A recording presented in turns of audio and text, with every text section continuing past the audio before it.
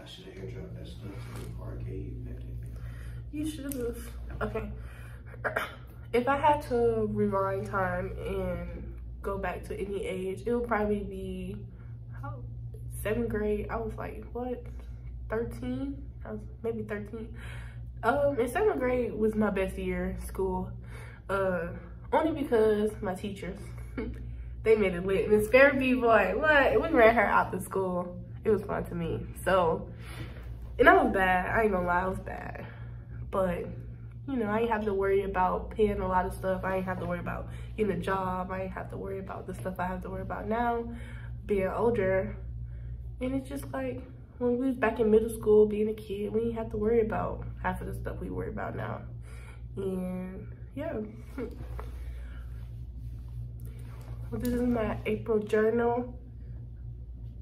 Well, this is my April journal, and see you guys later. Peace.